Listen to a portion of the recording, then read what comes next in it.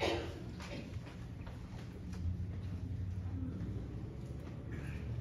today our reading comes from Genesis chapter 12. I invite you to grab your Bible. If you didn't bring yours, we have plenty. Look in the racks in front of you. Genesis chapter 12, we're going back to the beginning. This is called, the section of scripture is called the Call of Abraham. I'm going to start with chapter 12, beginning with verse 1.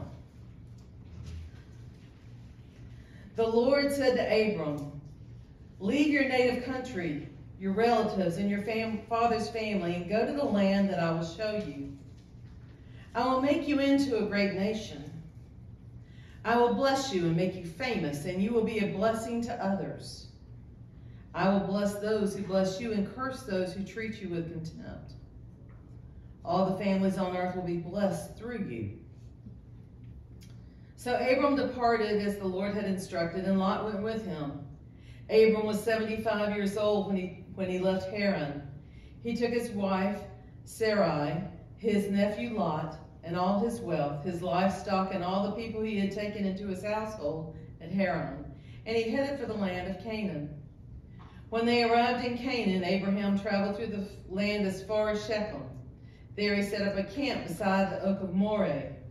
At that time, the land was inhabited by Canaanites. Then the Lord appeared to Abram and said, "I will give this land to your descendants." And Abram built an altar there and dedicated it to the Lord, which had appeared to him. After that, Abram traveled south and set up camp in the hill country, with Bethel to the west and Ai in the east. There he built another altar and dedicated it to the Lord, and he worshipped the Lord. Then Abram continued traveling south by stages toward the Negev. This is the word of God for the people of God. Thanks be to God. Okay, preacher, what you going to do with that? Right? So here's the question. Have you ever had to move? 19 times. 19 times. You win. Woo. But have you ever had to move and you didn't get a choice in the matter? Oh, yeah. Yeah. 19 times. I have that opportunity every year. So y'all love me, I love you. We're going to try and keep this together for a while. But if you've ever had to move and you didn't have a say in it, how did that make you feel? Was it like a warm, comfortable thing that happened to you? And if you had to move, was it one of those moves where you had to leave family and friends hours behind? So that where you moved into, you didn't know anybody, you didn't have any connections. You had to basically start over. Now, I don't know about you, but one of the first things I think about whenever I do have to move is, will I be comfortable there? Is this going to be a place where I'm going to feel at home? Is this going to be a spot that I'm going to like? Is this going to be, what's the weather going to be like? All those things that we consider. We think about comfort. But when I think about biblical times, and I think about Abram and Sarai listening to the call of the Lord, and when the Lord said, "It's time for you to move," it was a very different time. They didn't get to call all my sons movers, have them pack them up and go. No, they had to pack up their tents. They had to round up their livestock. They had to move everything that they had. And did you notice that when God made his command, gave his command to Abram, did you notice there wasn't a destination? Leave. Go to a land that I will show you. No address? Come on, Lord. Where am I going? The kind of faith it must have taken Abram to understand that what he was called to do, he was called to step out in a way that showed his dedication and his faithfulness to the Lord. Now, when we think of Abram and Sarai, you're going like, Kathy, you're pronouncing it wrong. We know them as Abraham and Sarah, don't we? Abraham, who was the husband of Sarah, the believer in God that continued the journey that was begun by his father, the deceiver of Pharaoh, who was so afraid for his life that he lied and said that his wife was his sister. Abraham, the negotiator for a few lives that was spared in the destruction of Sodom and Gomorrah. The father of both Ishmael and Isaac. The greatest rivalry that still exists today in the Middle East between the Arabs and the Israelis. Abraham, the man that God made a covenant and promised to be the father of the nations. The man whom God chose himself and framed a story of redemption. The one who the very scripture, his story is what calls to us and to other faith traditions. And then there's Sarah. We know Sarah as the wife of Abraham. She's also the one that deceived the Pharaoh, saying, yes, that is my brother, not my husband. The wife that was so disappointed that she was unable to bear children, that she gave her handmaiden to her husband, Hagar, so that her husband's line could continue. The woman who then became so jealous that once she became pregnant, she had demanded that this woman that she had coerced or told to do this thing, kick her out. I don't want her anywhere around me or my family. A woman who laughed at God when God told her, when she heard that even in her old age she was going to bear children. The woman who was a mother at 90 years old. The woman through whom God fulfilled his promise of creating his covenant people. See, when we hear Abraham and Sarah, those are the stories we think of, aren't they? Yeah, I mean, and each one of those has probably been a Sunday school lesson or a vacation Bible school lesson that you've heard somewhere in your time, somewhere in your life. But I wonder if the real story about Abraham and Sarah isn't looking back over all the things that were accomplished, but the real story is that Abram and Sarai said yes to God. God talked to them and said, I need you to do this. And they said, okay, God. Okay, I can do this. I will step out in your name. I will make a difference. Well, why did God choose them? We don't know. We don't know if God knew that they were going to do all those things. You know, that is not for us to say. But God made the decision that there needed to be God's people, his people, that would step out and make a difference.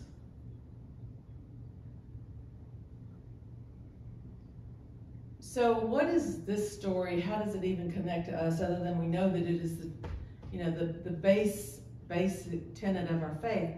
But how does it connect to us? Maybe it's in our willingness to say yes to God. Even when we don't know what the end results are going to be or how we are going to step out. Maybe it's something about how we need to be available, even when we're uncertain, even when we're uncomfortable, and even when it looks like anything but what we really want to do. This is a happy sermon, isn't it?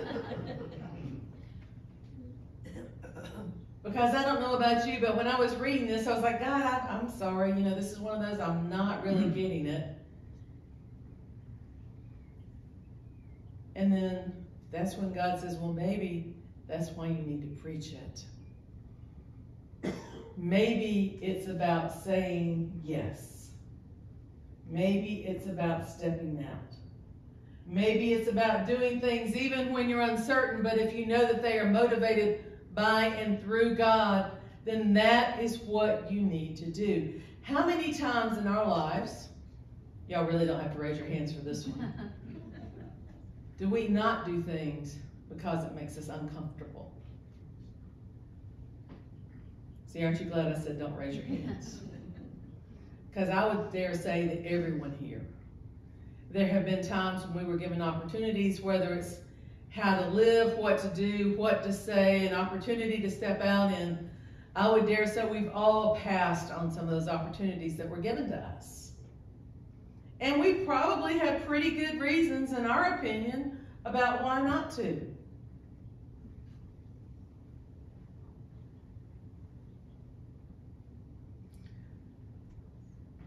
As Christians, one of the things that we are called to do is to look beyond our own means and our own abilities and our own capabilities, and to do things that we can do because we are God's people.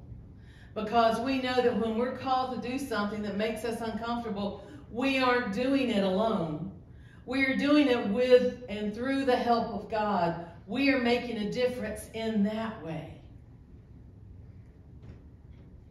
Far too often we think it's all about me whenever a decision needs to be made. We spend a lot of time focusing on self. When, if we go back and we look at the verses in this, Abram's decision to say yes affected not just Abram and his family. It affected even us today. You see, our decisions, everything that we do, everything that we say, has a ripple effect. What do you mean? Well, the decision to do something or not do something leaves an effect in the world around us. We are all called people. If we are Christians, if we believe in Jesus Christ, and we say that God, you know, we said yes and you said okay, and let's move on with the story, then you have a call on your life. Not just me, all of us. And many of us are called to different things. And maybe we think that what we do isn't really a call. We just think this is who I am and how I'm wired. Well, when we allow God to use those things within us, we can go to a place that we never dreamed possible. Some of us struggle. It's like, you know, I just don't know if I could really be a Sunday school teacher. And yet, how many people in here have ever taken on the challenge to teach something and you learn a whole lot more than the class? You have to, right? You do the study, you do the research, and all of a sudden things start to make sense that didn't make sense before when you were just sitting back being a consumer instead of being somebody who is living into their call. Some of us have incredible gifts of music in our lives. How are we using those? Okay, everybody can't be in the choir. I just want to tell y'all that. And I got to tell you, this is our greatest recruitment tool here at Chapelwood. The choir has grown incredibly. But everybody has a gift. If music is your gift, how are you using it to make a difference? Now, it's not always about singing in the choir. Maybe it's about sharing that love and that joy with another who would appreciate it or could receive encouragement from it. What about taking care of the world around you? Kathy, that's a big space. No, I'm not talking about the whole world. I mean, yeah, we all need to be doing that. But there are people that I know in this congregation and beyond that they love being outdoors. And part of that is growing things and making things look beautiful. We've got someone here who cuts the back, I'm going to call it the back 40. You know what I'm talking about, right? But he keeps it beautiful. And because of his work, we appreciate that. He's making Chapelwood a better place by what he does. Some of you have beautiful yards. We got some weeds out front that need pulling. You know, if that's the thing that you can do. But you have a gift, you have a talent. And what about children? This is the one where everybody says, I can't teach, I'm not going to teach, look. Forget that noise. Our children are our greatest gift and our greatest asset. They are the ones that make such a difference. Those of you that are teachers, I want to say, or have been teachers, I want to say thank you to you, because you have invested in the lives of young people. And I know the character of so many of you out there that I know that you are the kind of person I would want teaching my children.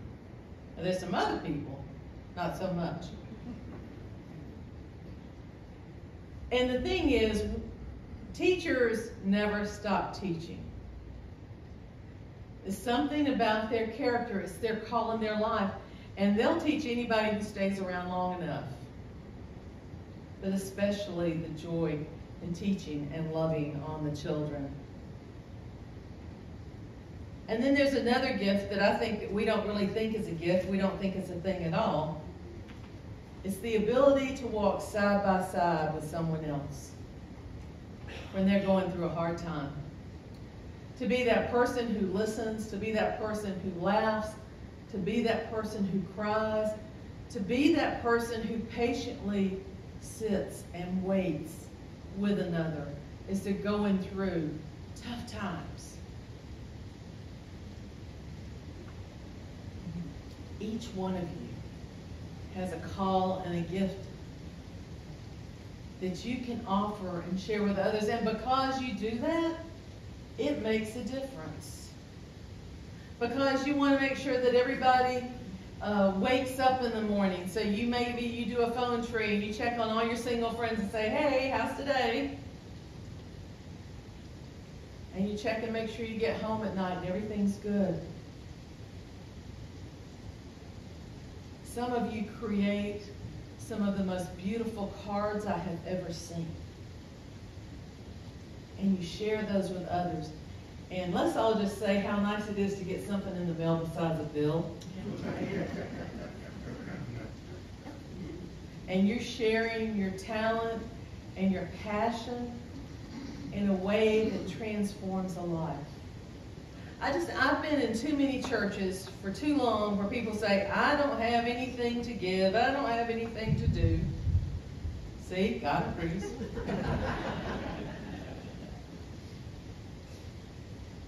And it's like, you're so wrong. Because when you give of yourself, it is the most valuable thing you can do. I read a story the other day. There was a man who was sitting at a bar, and he had all of his suitcases around him. And the person walked up to the bar and says, what's all this? And the guy said, stuff. Stuff I've accumulated over my life and all my over time.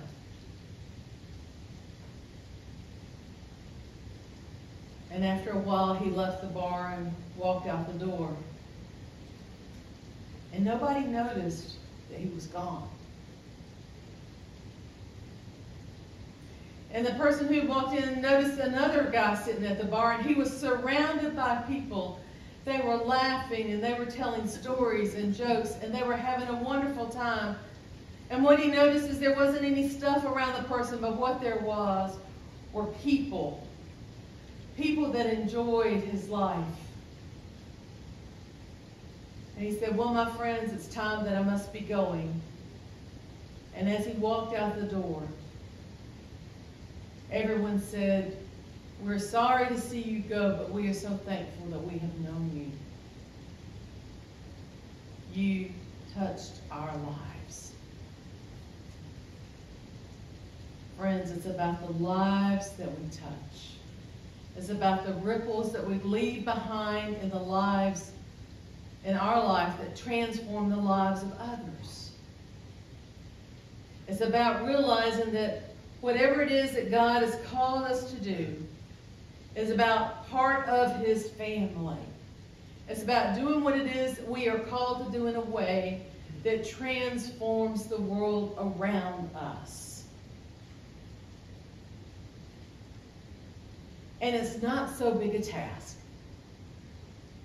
that we can't all participate, because God has equipped you with exactly what you need to make a difference.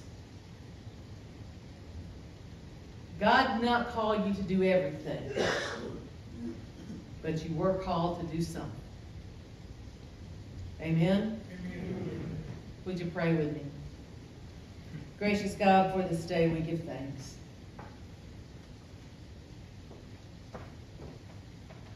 For the beauty of the summer and the sound of rain. It reminds us of growth. And Lord, that is what you call us to do, is you call us to grow in your word and in our lives into you, Lord, to be people who make a difference in your name. Lord, we ask for that growth. We ask, Lord, that you give us opportunities to embrace the gifts that you have given us to transform the world in your name. To be people called to right here and right now to make a difference. Lord, we are thankful to be your children. And we are blessed. Help us to be a blessing to others. In Jesus' name we pray. Amen.